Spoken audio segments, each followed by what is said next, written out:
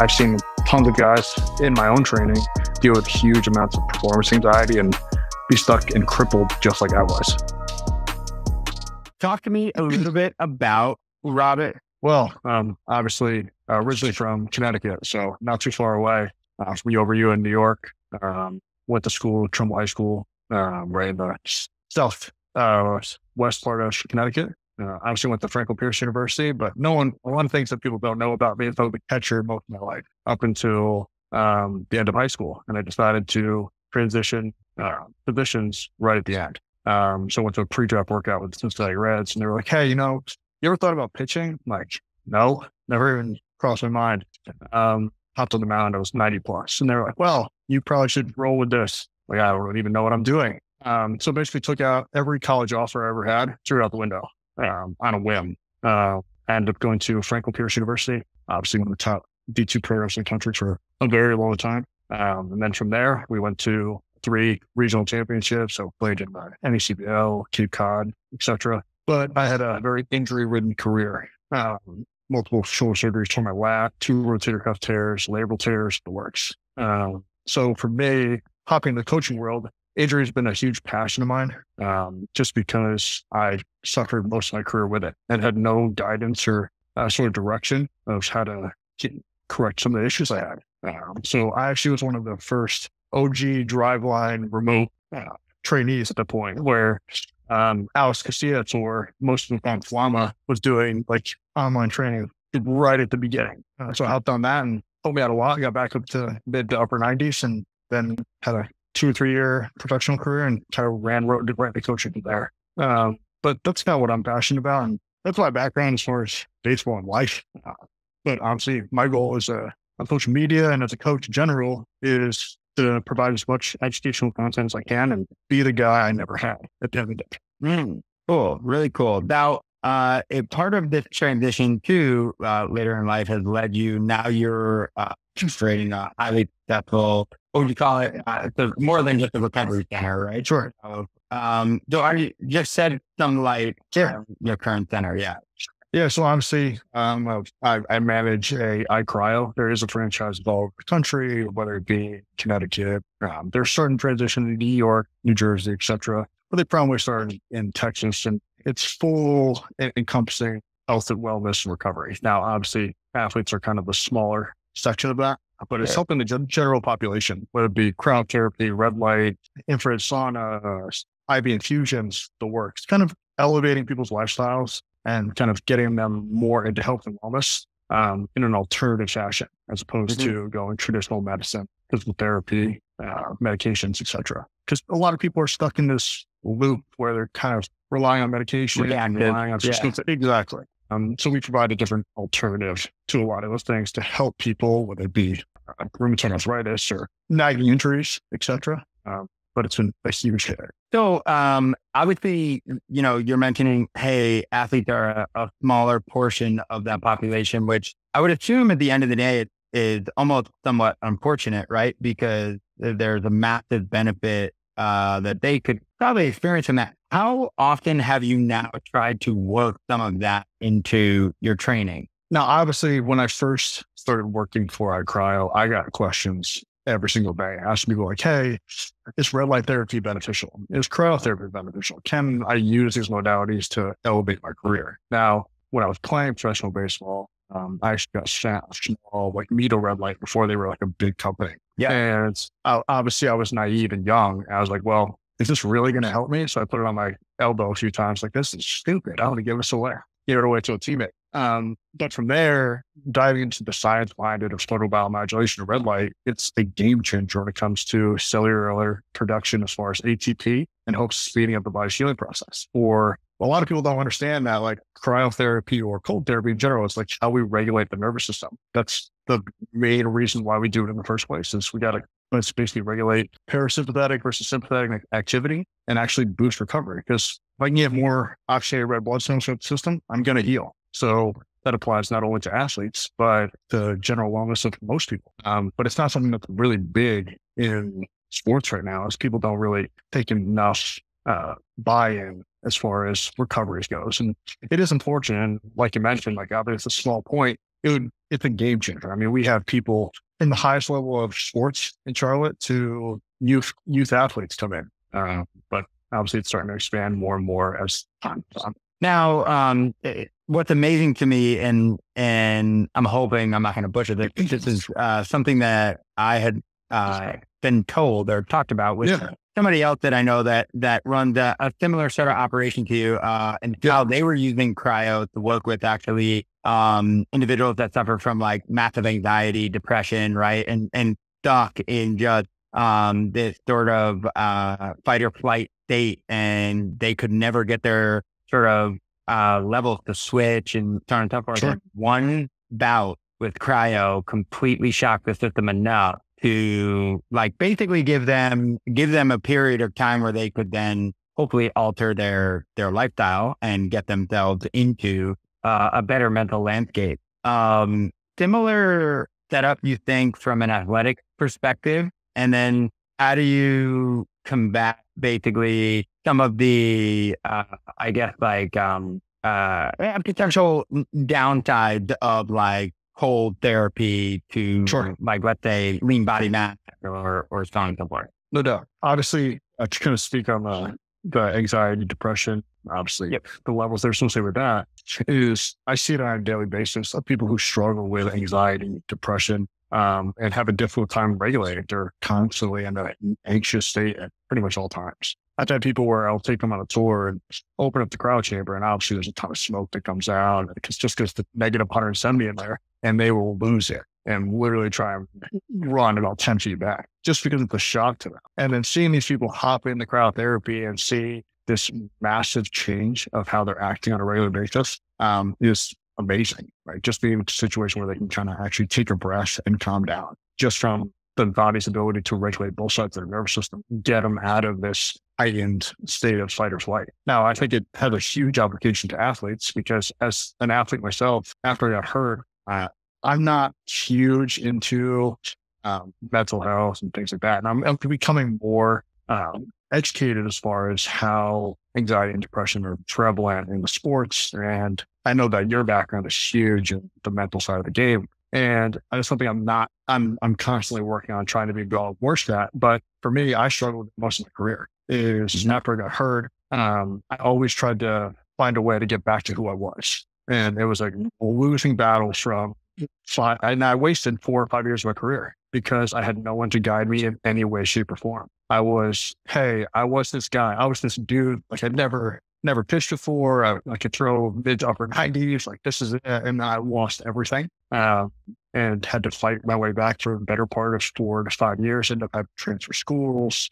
It was a disaster. And there was and it wasn't, I mean, I went to school in 2009, 2010. It wasn't a big thing. It's like, oh, well, hey, you got to be mentally tough. It's like, okay, that sounds great. Yeah. It's like, that sounds great in theory, but like every time I'm going to throw a ball and it turned into a 2-0 count, a 3-0 count, it like panic button inside. It was like, well, what do I do now? And then I would walk 4 guys in a row, hit a guy in the head out of the inning. There's somebody, I'm looking down in the bullpen and seeing if somebody's there. It's just chaos. But it got to the point where like, hey, I had to kind of break through that barrier 4+ years later just to figure it out. And I think it's an issue I see a lot of guys struggle with. And I've seen tons of guys in my own training deal with huge amounts of performance anxiety and be stuck and crippled just like I was. Yeah, it's so unfortunate. I would say certainly where I enjoy working with most of the guys in our place more than anything is on the mental landscape side. And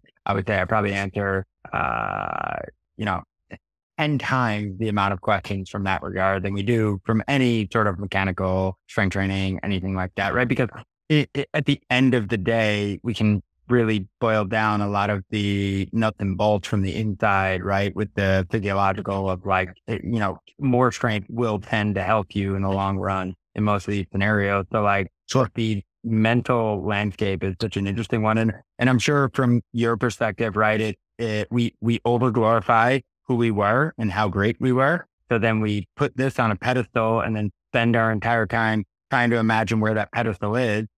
We start with the I should be, and we get stuck chasing this warped perception of what we think we're supposed to be, which is obviously not in the present tense. And unfortunately, too, as athletes, males as well, we often have a very difficult time celebrating our successes.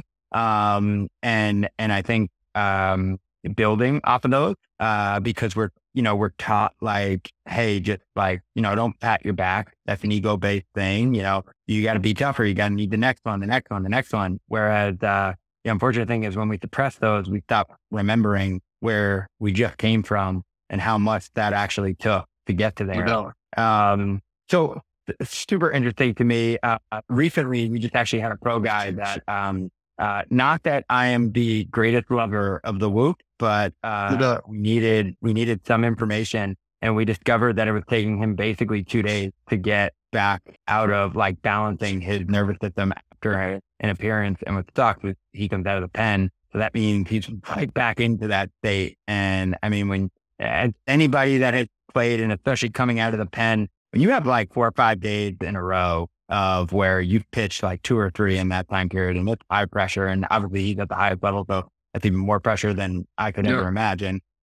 Just think about the ramifications from a stress perspective on the human body, and like how limited your ability to repair, recover, and get back to adapting can possibly be. Oh, for sure. I mean, even for me, starting up pitching wise in college, I had made 40 plus appearances in my first year. And then I ended up getting a huge labral tear over the course of time. Because not only did I not take care of myself just because I was a 18-year-old at the top of the world, and I spent more time messing around than anything else. I was the guy where I'd show up to the field, like do an arm circle here or there and let it eat. And that's the end of it. But I found a real appreciation after the fact, after I got hurt, that was not really the best way to go about it in any way, shape, or form. Just because I lost that ability to do that. Like I used to be able to like, hey, all right, I'm ready to go. 2 warm-up pitches, I'm in the game. But now it's like, well, now I have to get warmed up, get myself mentally ready. I mean, there's like a whole lot of things that go into it that I didn't really see, that I kind of, from my side, being very externally focused, dominant as far as psychologically goes, like I just did it. It was just there was no thought involved. And then I turned into this internally caught person. Yeah. So let me ask you a question there, right? So because it's a huge battle at the end of the day, right? Obviously, training wise, we'd love if we could keep all our guys external as much as you guys want, right? For sure. But the problem is you have this balance between like, hey, here's some education. Don't take too much of it because I don't want you to get, all domed up about it. But in the same breath, we have this constant necessity to make these transitions between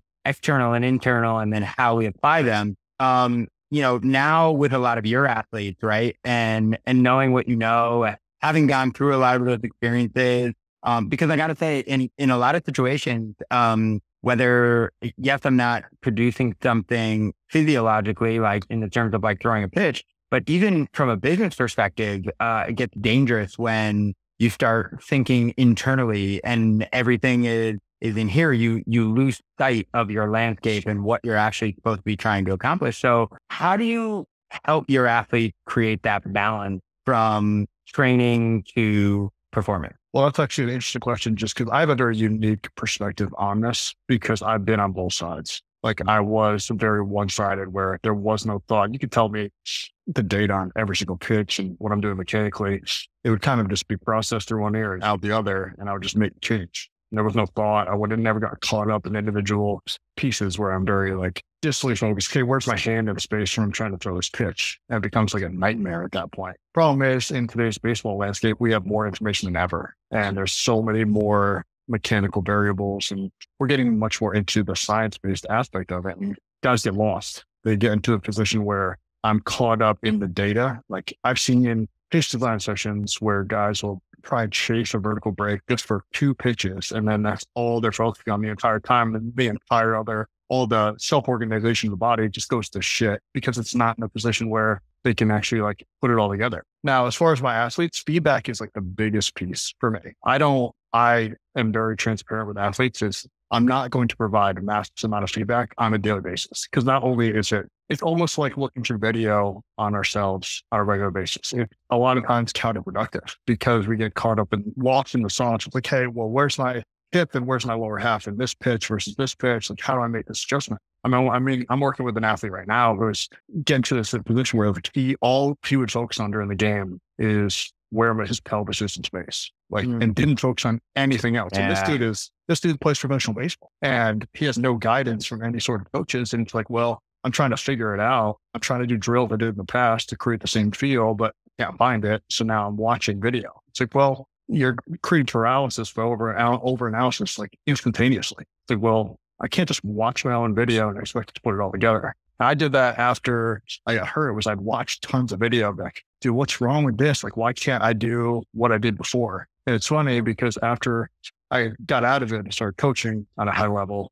and I started training at a high level again, I was okay, you know what? I'm going to try and throw like I used to, just on a whim, see what happens. And then it was like plus 6. Like, well, the blueprint, that's the thing is I'm a very big believer in the blueprint for higher level athletes specifically is already there. It's finding a way to. I 100% agree. It's showing it so natural. We fuck it up. It is so natural. And I'm so guilty of it too. Over doming guys up and overcoaching. And I think it is, I think for 99% of the coaches, I don't mean to cut you off, but for 99% of the coaches, I think their intentions are wholehearted and pure. And they're really just trying to help a kid. And you can't even help but share information when you get excited about seeing something that you might be able to change. But you're like, like he didn't need to know all that. He just needed to get maybe this drill or get maybe, hey, when you're doing throwing today, be creative and come up with a metaphor that he can think about to keep it external and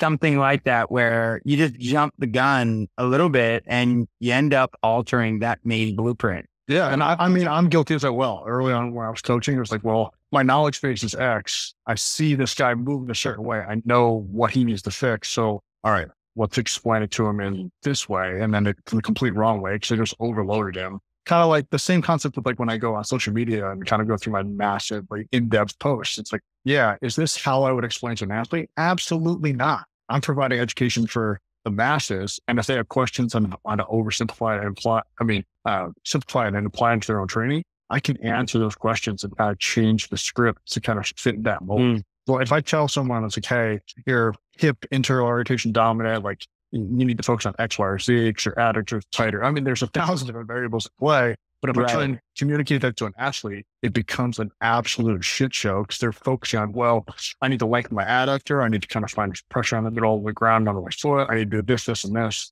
And it's internally focused on it the entire time. And now I've kind of shot myself in the foot and shot him in the foot just because I got excited and I over-explained. So it's such an interesting paradigm that you just mentioned there, because it is my biggest problem with where social media has pretty much taken itself, right? And I've gone way away from it and tried to, like, obviously you have a brand, you need to like be on social media, you need to talk about stuff like this. Conversations like this are actually how that should be occurring, right? Because you just got to explain in context why you're posting the way you're posting and what you're doing, right? And look, for at the very least, you're explaining to people, look, I understand these really complex situations that are going on. Do I think that they all need to be applied in this way? Obviously not. But I think it's really difficult to then like harbor whether or not the kid reading this as well, is he now going out and just taking this out of context? Like, I can't tell you how many times you've had kids come in, they're coming in for an eval and they're like trolling with some like altered like mechanic or something. And they're like, yeah, I watched this like one video that you guys put out, or like Jed put out, or this place put out. And they were just like, but like, you know, I've been trying to get into, and I'm like, dude, that's like, I was talking about one specific type of individual. Like, you don't fit, like, look at the guy that I'm talking about and then look at you. And it is so difficult because I don't fault the kid. He's doing everything possible to try and do it. But, you know, we've had Dean Jackson on here, and I'm good buddies with Dean, and Dean always remarked, you know, his biggest mistake growing up was that he did not have a really credible coach at a very young age. And he remarked that was the case because what he was saying is like, yeah, I would have done anything in the world to get better. And I just thought like, oh, I can figure it out. I can do this. I can do that. I can read this thing. I can read that thing. And when you're young, and you're somewhat, intellectually immature or emotionally immature, you're just willy-nilly applying it all and hoping that it all like comes together. And unfortunately, what happens in a lot of those situations is like you end up putting yourself in these positions that just are so completely unnecessary. But I completely, I guess, can empathize with that position of like putting it out in that way. And you almost have this like, I hope everybody understands like that's not how you should be talking to somebody. So like, all right, let's take social media. Let's not have a backseat for a second. Let's talk about now. Most of your guys that you work with at this point now are remote, right? Correct. Okay. So when we're dealing with a remote individual in comparison to like a in-house individual, right? We have obviously the access of having hands-on and being there, which can be both good and bad. But we tend to have access to a little bit more feedback when we're in-house, right? And, this is certainly a struggle that we have too. And, you and I have talked offline a lot about this, that's my biggest problem with remote training is if the athlete is not providing me any feedback, this is a literally one-sided scenario. And I feel guilty, but at the same time, like, it's like, you have to understand what you signed up for. So how do you sort of circumvent that scenario? And then what data point are you really grabbing at to try and help you effectively progress this individual? Yeah. I mean, so for me, that's a really good point. Is I've had athletes, even in my previous employment, where they wouldn't respond for weeks and weeks on end and expect the same result. It's like, well, at the same time, the biggest problem with remote training itself is a lot of times as business owners, et cetera, we tend to take things as the masses and not vet guys enough, right? So for me, the kind of approach that I take is I vet guys on massive amount of variables. And that's why they do an intake form and figure out, hey, how much feedback are you looking for a week? How fast are you looking to see results? Like, what are you looking to improve? What do you think your biggest struggle is? And getting all these subjective feedback points just to find out, okay, is this athlete externally focused or internally focused already? Right? How much feedback does he actually want? How much feedback will help him? And a lot of times I have conversations with guys during initial interviews. That's why I force an application process, because I need to find out who you are. And if you're looking for me to give you feedback every single day, we're not going to align as we should. And that's a very unique approach because, I'm going to have less athletes. Is that going to create less athletes for me? Maybe, maybe not. But I want to do the best I can to help the athlete in itself. And if he's stuck in this very internally focused kind of slot, a lot of times remote training is not the best for them because I can't provide that feedback on a minute-to-minute basis. And I can't get to the point where I can make a meaningful impact. Because at the end of the day, what I do, why I do what I do, is because I want to be that person I never had. I want to make that impact on a high level. And if you need more feedback, I'm going to refer you out to somebody else who can give you that feedback and get you what you need. Because at the end of the day, I'm not always the best person to help you. And I want to put you in the best situation to succeed. And whether that's with me or you or somebody else, we need to find a position where athletes are individualized at a high level based on their needs. So, for example, obviously, I work with Garrison directly. It's funny that you talked about him with the podcast. I see him he was actually here like 20 minutes ago. And he is really, really good with those athletes who are domed up, who are stuck in this internally focused feedback loop where they're trying to get it out of their own way and they need feedback on a much more frequent basis. And I'm very self-aware of how I go about things and what kind of athletes work with me. And that's why I'm very on the one side, it's okay, I need guys who are that 1 to 2 times per week feedback. And we're talking about high level things, but I can't push them over the edge. And that's why we refer guys to each other. And obviously Garrison does a really good job with that. So I'm 100% willing to go, hey, you know what, Garrison, you can take ratings to this guy because he needs more feedback and he's not in that headspace.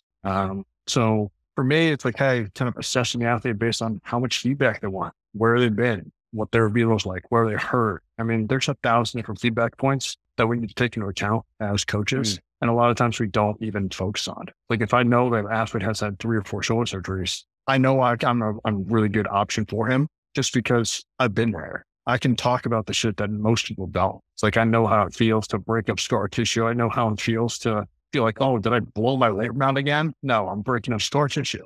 So, I mean, the individuality in the remote training field is lacking. I mean, let's call a spade a spade. And I think that as coaches, we need to understand that. And we need to be able to be self-aware to find out what's best for the athlete at the end of the day. Yeah. As you know, we've talked about it in the past that I think there's a bigger problem to solve here, right? And the communication one is certainly the largest, right? And there isn't currently a great solution for it, which is okay. And as technology rises, there will be better solutions, right? And better, and creative people will come along and delve into it and, start to solve those bigger problems like you just mentioning right there, because none of what you just talked about is theory, right? In terms of like, not mechanical theory, it's not physiology theory, it's not, right? It's communication. And at the end of the day, that is the obstacle that gets in our way when it comes to remote training. But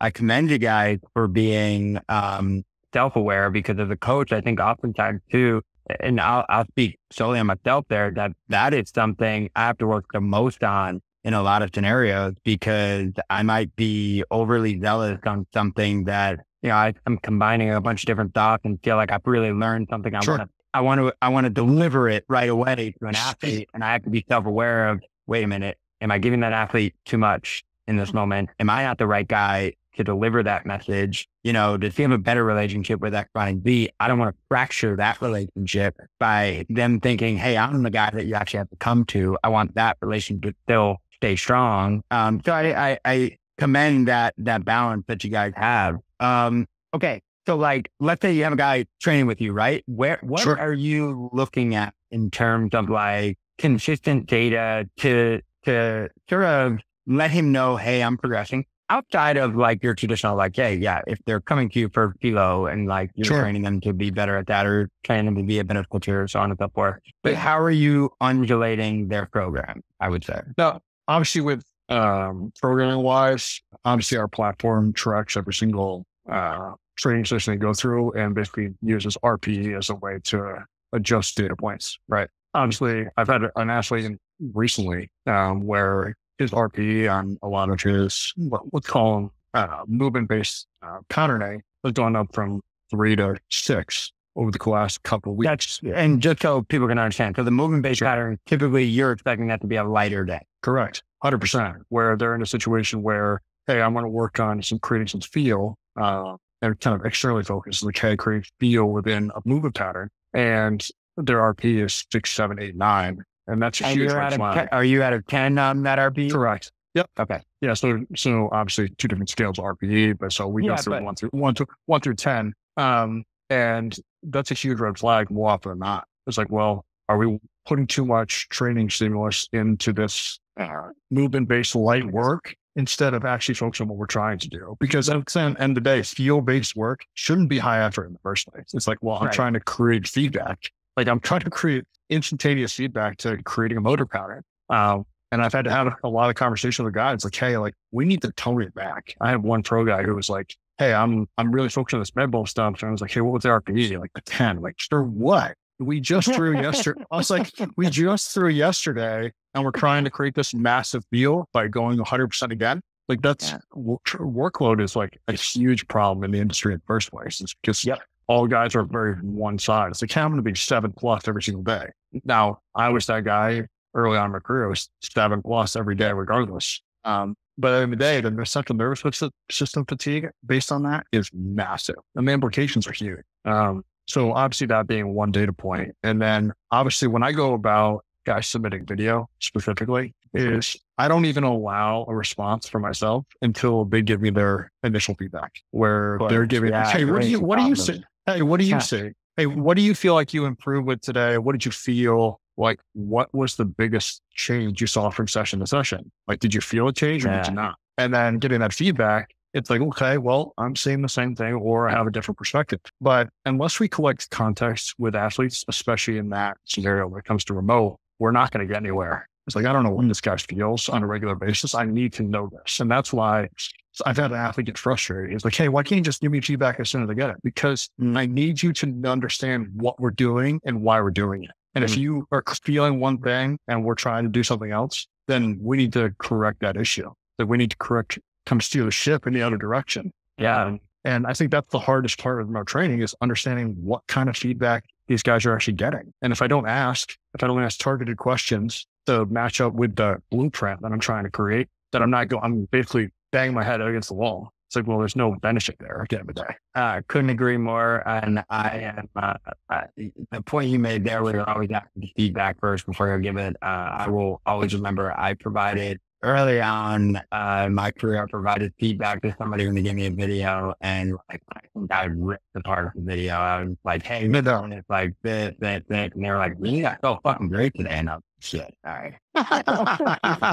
Sure. It's like, oh, hey, screw what you felt. This is what I saw. Yeah. I don't care that you dominated the game. But like, it was a learning curve for me as well during that time. And it was like this big moment for me where I was like, okay, wait a minute, take my ego out of it. Just because I see something doesn't mean that needs to be said. It just is, let me see what happened here. And then maybe over time, those changes start to creep into that. Yeah. And honestly, that's a huge problem in general. It's like with most coaches, like getting into the field specifically, regardless of their experience in the first place, is they forget what we're doing. It's like, well, if the athlete dominated doing X, Y, or Z, who am I to say otherwise? It's like, well, he was 93, 96 doing this, right? He felt great. Yeah, there might have been a mechanical variable that was off, but why am I going about changing this? There's no reason. Like if there's, I think I think a lot of times too, and I always try and place myself in both sides of that, right? And like, I'm empathetic to the coach because I understand how hard, like I legitimately think we have one of the worst and greatest jobs ever. We have one of the worst because you have to understand psychology, physiology, biomechanic, spin metric. Sure. Oh, by the way, if you want to make any money, business and marketing and like, I'll keep going, but like, those aren't not sort of complex things, right? Like human physiology is changing by the day in terms of what we understand. Pitching biomechanic can seem somewhat more centered and stable, but like all the rest of those things are like variables that are constantly changing, and we have to learn all those things. So when a coach learns some of that stuff, their eagerness to share it can be both ego driven and sort of eccentrically driven. Like, I want to help this kid, but the unfortunate nature is like, you have to ask yourself these first two questions right off the shoot. Like, this dude in pain, this dude performing well. And like, if it's no to the pain and yes to the well, like whack the Ferrari, dude, and be all right with it for the moment. Correct.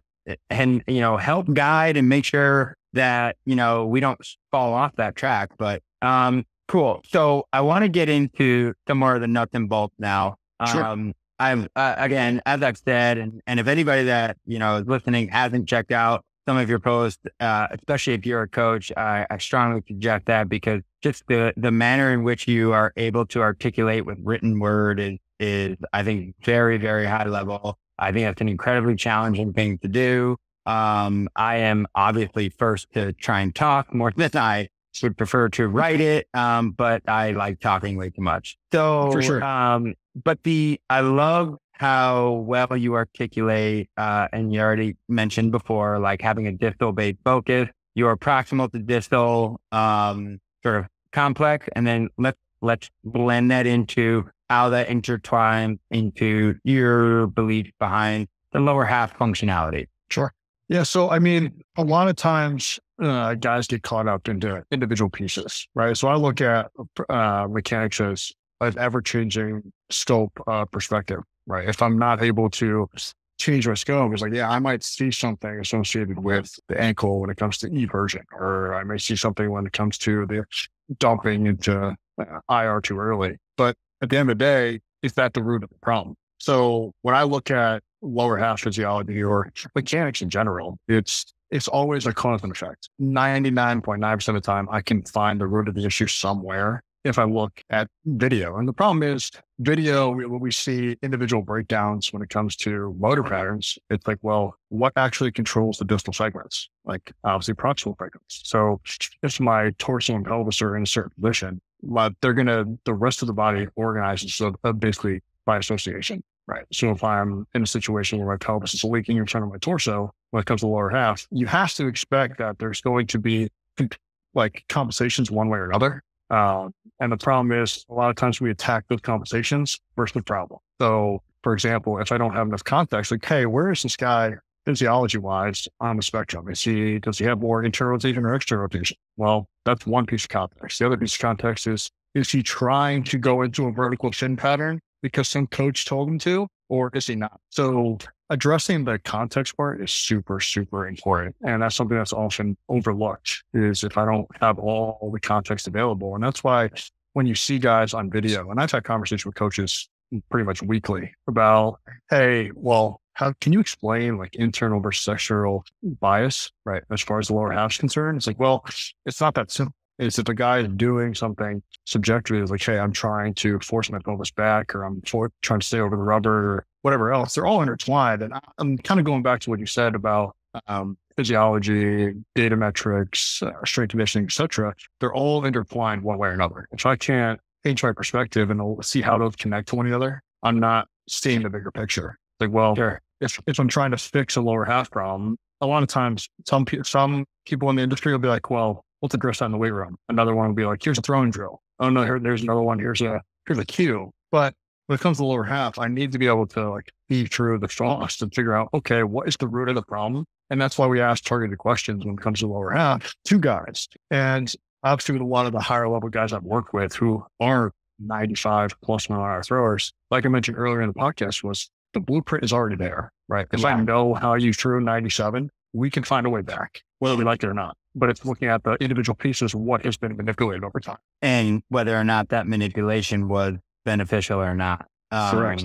Which I think is so interesting, right? Sometimes guys, they get so caught in making the adjustment that they lose sight of the fact that like, wait a minute, like I'm actually not performing as well as I'm trying to make this adjustment. Yeah. Which I think is like a telltale sign right away. Hey, we should probably take a look at what we're doing.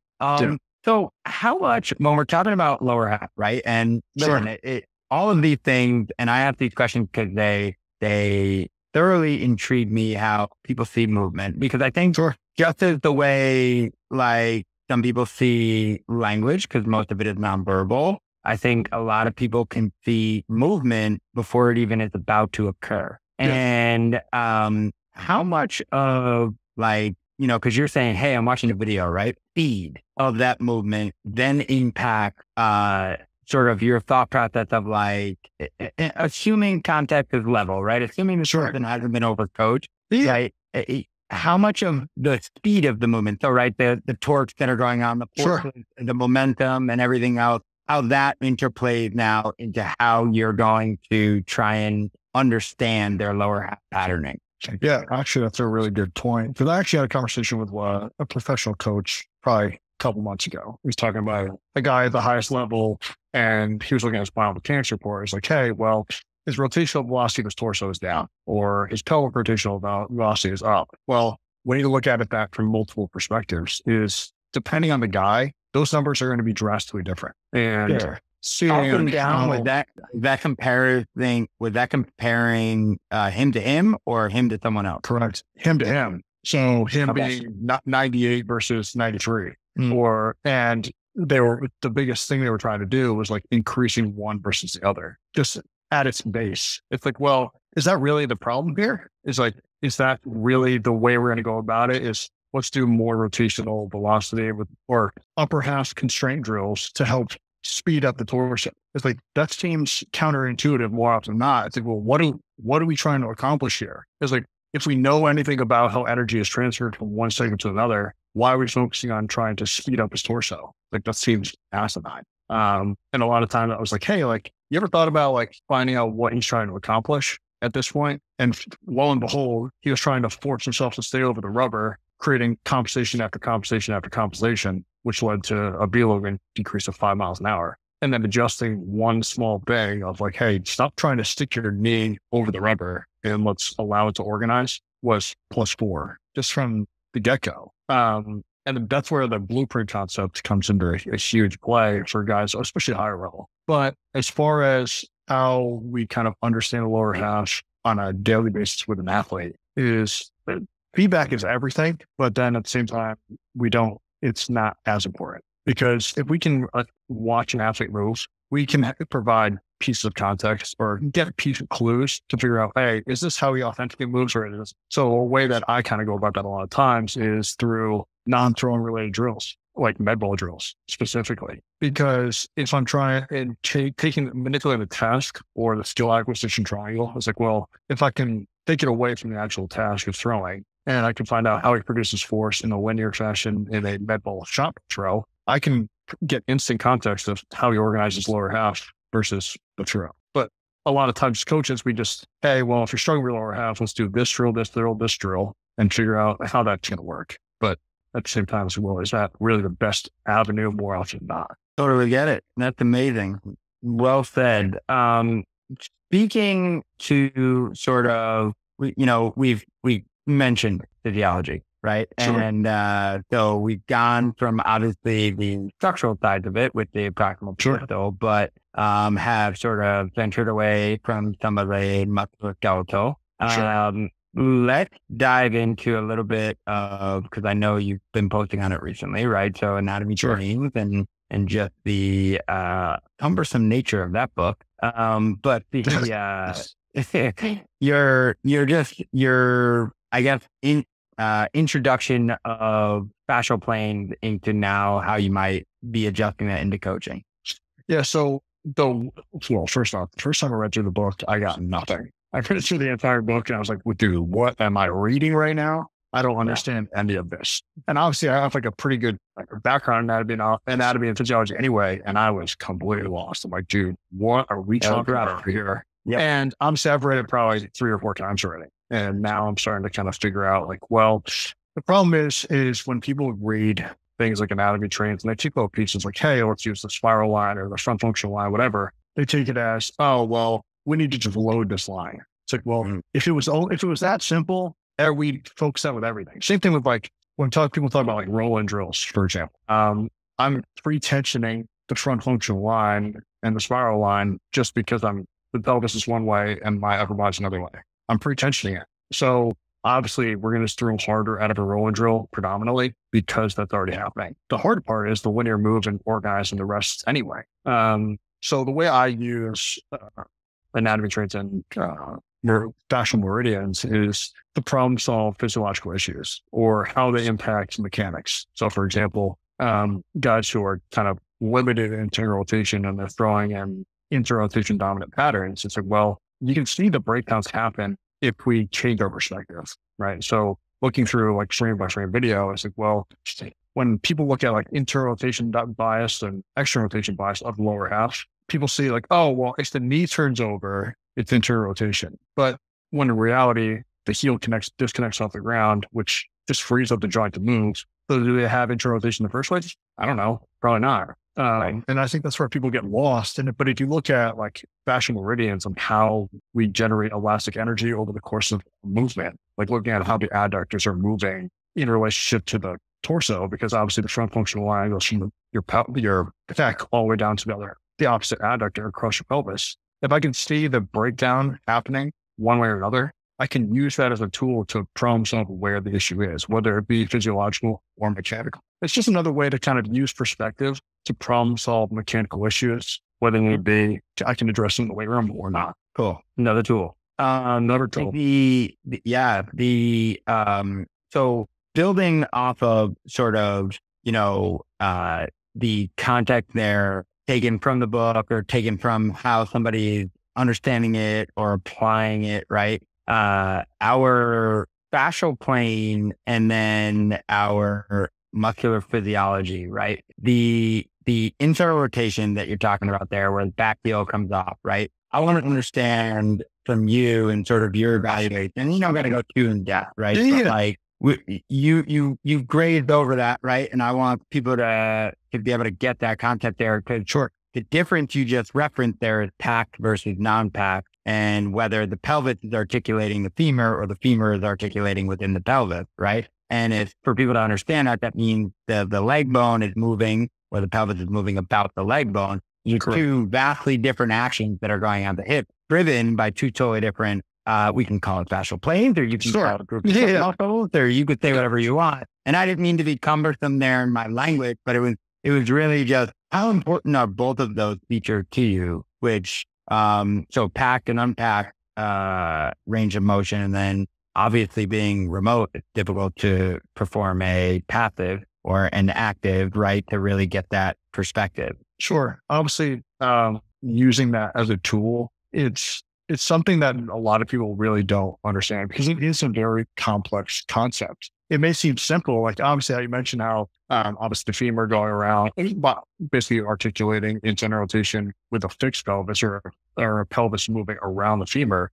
It seems simple at its core, but it's super complex at the same time because what we need to understand is the pelvis could be completely different positions, which will completely change on how we need to approach it mechanically. Because guys who, like, for example, there are plenty of guys who are external rotation dominant where they'll coil into their back leg and then their pelvis sits in a neutral position during a linear move. So, but then if we're taking it like at its like base point, it's like, well, he's not winding into interior rotation and then using that the entire time. He's using it as a tool to set up his pelvis into a position during his linear move where he can create force. So it's always a S22 when we talk about, this is why I don't talk about interrotation, the differences with athletes more often. I just work on it in super basic wise. Like, hey, are we trying to get our pelvis into a neutral position or do you want our pelvis to be in a more closed position? And based on their physiology or how they're organizing,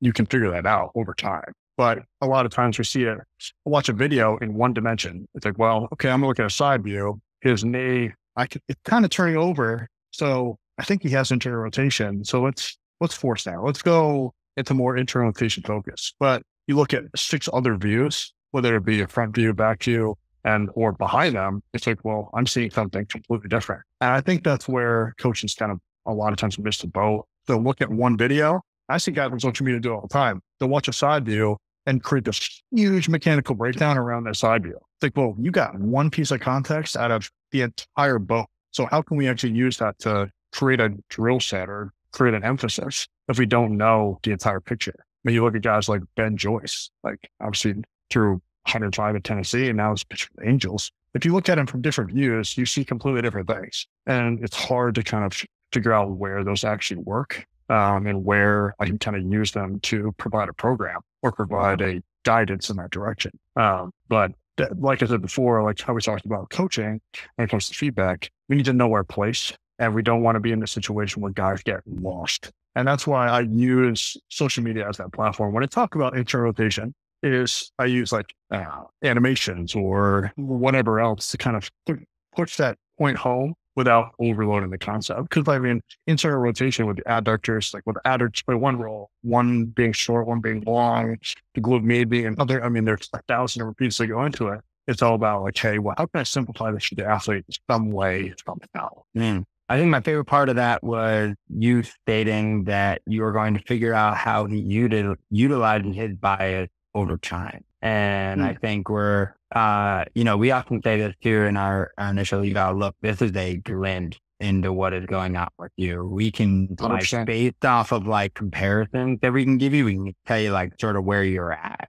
But like ultimately, it's going to take us a month to truly get any sort of idea of who you actually are. Oh, for sure. And then you go to the point where like, oh, I opened up some range in my adductors. I opened some range in my hip. Yeah. And now it looks drastically different than it did before. Yep. So and I think that's an awesome point. It's something that everyone who's listening to us needs to understand is like when you open up range within the joint or get stronger or your physiology changes in any way, shape or form, there are going to be mechanical changes, whether we like it or not. So we use our consequences. You have to understand whether those are good or bad. Yeah, 100%. That's why, like, when we look at assessments, it can't be as simple as, oh, you don't have enough internal rotation or you don't have enough external rotation. Well, maybe you don't need internal rotation. I have 0 external rotation. Done. It's brutal. And I have like 45 degrees of internal rotation on both legs. Does it really worth my time opening up range and external rotation? Probably not. Number one, my femur is probably retroverted as hell, or no, anteverted as hell. Anteverted.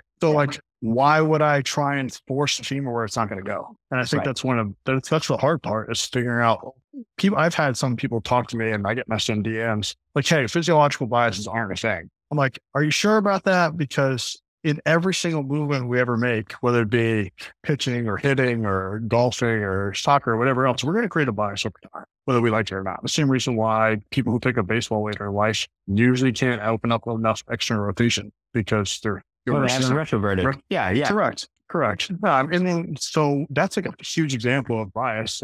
But the same thing happens with pitching or hitting or anything else. So we have to understand like there is a role one way or another. Well, I think the other interesting point there is too, is like, there's definitely biases, right? People, and a bias is nothing more than a compensation, right? Sure. It's the compensation that I perpetually have done. Correct. A lot of times is, why is that bad? Like, and I think oftentimes, right? So, I know he's been in this field for a while. I've been in the field for over 15 years, right? So I've gone through the whole stage where, strength and conditioning coaches were bodybuilders, then they were PTs. Now we're coming into the era where like, hey, we got to know everything. So we're much more hybrid, right? But like when we were going through the PT realm, of the strength and conditioning world, and everybody wanted no asymmetries and no compensations. And like, I mean, it was one of the worst. The education was so guarded and one-sided towards like, be perfect and be anatomically the same. And the idea that we couldn't have movement-based biases is mind-blowing to me, when you can just see how different. If we didn't have any biases, then why didn't everybody throw the exact same way? Correct. That's a good question. But there's still coaches out there that think that's the thing. It's like opening up. Just like, hey, we need to be open. Like, I should just have the same internal rotation and external rotation on every single joint. Like, there's no, I have to. Okay, like, so then we would never have deception. We would never have altered pitch sequences. Like, you have to understand, like any, and I think this is the other problem too. Like, and you had mentioned this before. I might see something in eversion, I might see something in this, and I think, the resounding message from you is like, don't act, just watch, and then we'll act over time as we, we start to learn more information. But I think people are so quick to jump the gun and make these changes and not understanding the ramifications upstream and how that can play later into pitch metrics, into, arm health, into longevity, into, a whole host of other things, just simply because we've altered some movement bias. But, so like, could you imagine like someone changing, like, Justin Lawrence for the Rockies goes completely across his body. Could you imagine if, hey, I'm going to really focus on getting this guy external rotation dominant with his lower half or whatever else? It would be a disaster. It's like, well, for what? It doesn't matter that he strives 1.5 foot cross body. It works for him. Let's use the unique characteristics of the athlete. And if there are some ramifications as far as injuries, we address them. And if there isn't, we leave him alone and let's let it ride. Yeah. And I think, more and more for us too, because we have a lot of, we have a huge population of high school guys, right? And high school guys are in a rush to be what? College guys or pro guys. Yeah. And they want to be doing what those guys are doing right off the bat, when they're not skilled and mature enough to be doing oftentimes a lot of those things. They, in the era of transfer portal and, huge scholarships, NIL, now you have guys chasing Velo numbers. And I mean, don't get me wrong, obviously with the name of our company, we understand the importance of velocity, but like the ramifications of trying to make drastic changes at these young ages to what that can mean later in life, is just mind blowing. And not to mention how domed up. I mean, we have seen the greatest progress, to be honest, from like taking really athletic guys and saying, you have no more drills. We're going to have you field ground balls. We're going to have you throw from really awkward positions. And we're going to start to make like minor tweaks over time. But okay. Listen, I mean, you have been literally awesome. I like finishing with, one thing, which is like, what right now is a thought taking up space in your mind that's like an itch you want to scratch in terms of something maybe you want to learn, or something you're like looking forward to that you really want to start to apply, something like that? Honestly, the biggest thing I wanted to learn, I actually touched on earlier in this podcast, is the psychological aspect of the game. Because as much as I understand it on a personal level through experience, I'd like to be in a situation where I can implement it on a high level based on knowledge, right? And be able to kind of customize someone's experience based on psychology, right? And obviously, navigate a lot of these issues through there. Because I'm very objective when it comes to physiology and mechanics and whatnot.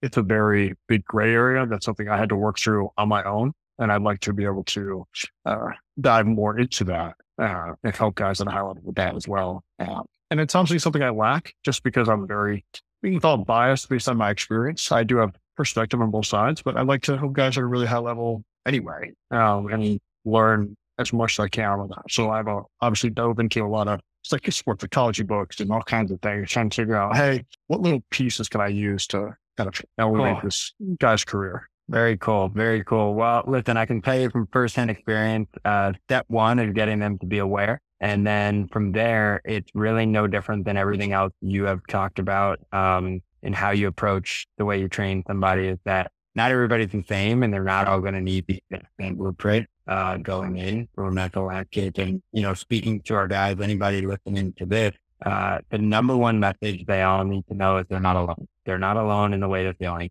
And there is, every single person that is out there has gone through some bout of anxiety, some bout of, imposter syndrome, some bout of thinking they just weren't who they thought they were. And the idea that they can have a sounding board to have that is perhaps the most important aspect we can provide as coaches. So I commend you on taking that front. It is a tough one because you then wear a lot of their ink as well. So be weary as you start shutting down that front. But man, this is an awesome chat. I really do appreciate your time. For sure. And anybody who hasn't checked out your stuff, just let them know where they can find you real quick. Oh yeah. So you can find me on, obviously you got Threads, you got Instagram, Twitter, it's chaos. But you can find me at Coach Blanc on Instagram, Twitter, Threads. Obviously you can find me on LinkedIn for those who like LinkedIn. But yeah, I mean, those are my main platforms. But I'm always open for DMs. If people want to talk shop, I'm always open, no matter what the question is. So I'm definitely looking forward to hearing some questions over the course of time, especially from this podcast and whatnot.